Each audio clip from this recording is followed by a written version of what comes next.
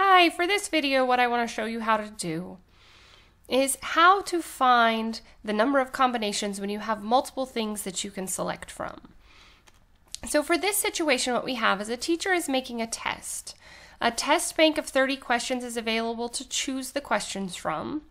The question bank consists of 6 hard questions, 15 moderate questions, and 9 easy questions.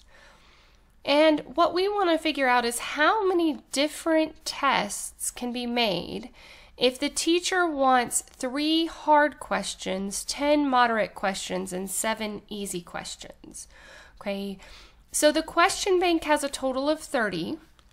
If we add this up, we have 20 questions that are going to be on the test. So we want to see how many different 20 question tests we can make given this situation. Okay, so what we have to do is we have to figure out how much of each one we need. Okay, so we have a total of 6 hard questions to choose from in the test bank, and we want to select 3 of them. So that means that for the first event we have 6 things that we want to take 3 at a time. And then we're going to use the fundamental counting principle, because remember the fundamental counting principle tells us that if we multiply the number of ways possible for each of our situations, it'll give us our total number of possible outcomes. So the next thing that we want to look at is our moderate questions. So we have 15 moderate questions and we want to select 10 of them. So our next one would be set up as 15 things taken 10 at a time. Okay, and then our last one that we have is that we have 9 easy questions in the test bank and we want 7 easy questions on our test. So for this one, instead of just finding 30 things taken 20 at a time, we have specific situations that must be met. So we have to have 3 hard questions, 10 moderate questions, and 7 easy questions. So we have to break it down like this.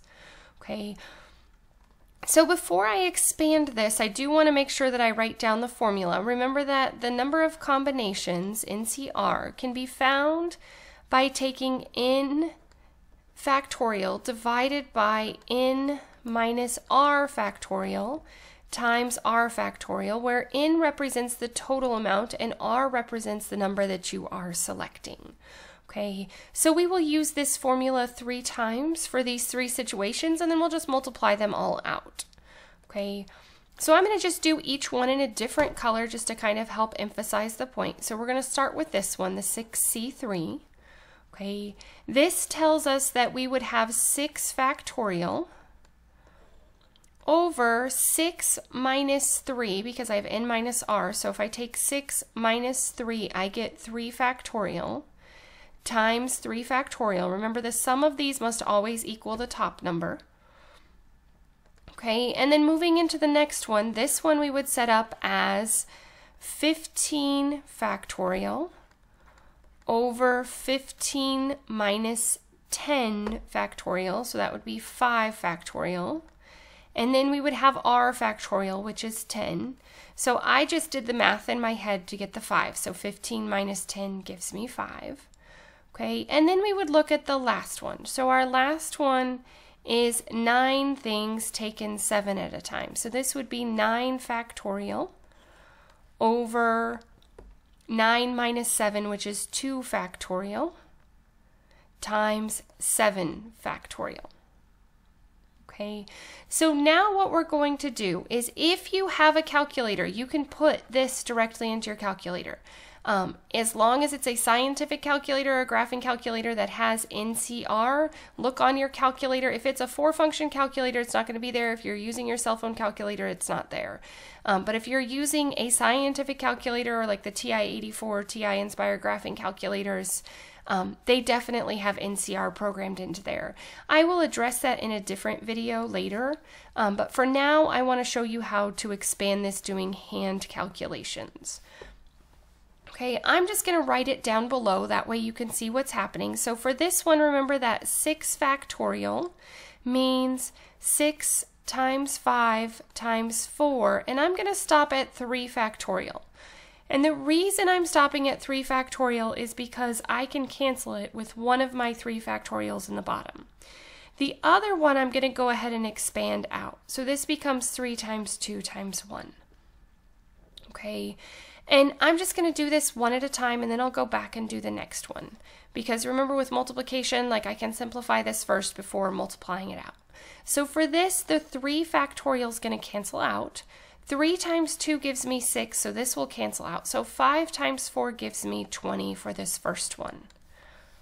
Okay, and then I can move into the second one. The second one is 15 factorial. So this is 15 times 14 times 13 times 12 times 11 times 10 factorial. And the reason I'm going to stop there is because that's my largest factorial in the denominator, so it will cancel with this 10 factorial. The 5 factorial I have to write out as 5 times 4 times 3 times 2 times 1. Okay, so now if we go through and cancel anything we can cancel out, 10 factorial cancels out completely. Okay, 3 times 4 gives me 12, so I can cancel that with a 12. 5 goes into 15 3 times, and then I can cancel this 2 with the 14 to get 7. So on the top I have 3 times 7 times 13 times 11. So I could put in my calculator 21 times 13 times 11, and we end up with 3003. Okay, moving into the last one. The last one is 9 factorial, and so I'm going to stop at 7 factorial since that's my largest. So I would do 9 times 8 times 7 factorial over 2 factorial just as 2 times 1, so it's just 2. And I'm going to leave this 7 factorial because what I can do is now I can cancel these 7 factorials out. And 2 goes into 8 4 times, so I'm left with 36. And now instead of having to plug all of this into my calculator, I can just plug in what I'm left with. And so we can just take 20 times 3003 times 36, and this ends up giving me 2,162,160 different combinations of the test. So that means that the test questions were reordered.